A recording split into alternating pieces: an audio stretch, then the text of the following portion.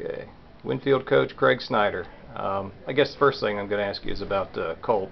Just having him come back and what you went through, the whole team went through last year. I guess first of all, recount how tough it was for the kids to prepare for a season without him, and now to have him back and a little added infusion of energy. Last year when Colt went down, we had a lot of losses to injury and some other players leaving, and Colt, the guys really think a lot of Colt, and we thought he started as a sophomore defensively, but he was really up and coming offensively as well. And when he tore his ACL in practice there between the first and second scrimmage, I mean, the mood of the team was like, really changed a lot. And he had the surgery was in September, and he's really done well. And he's been struggling with some soreness and some little issues going on, but the guys like him so much and look up to him so much. It really affects the morale of the team.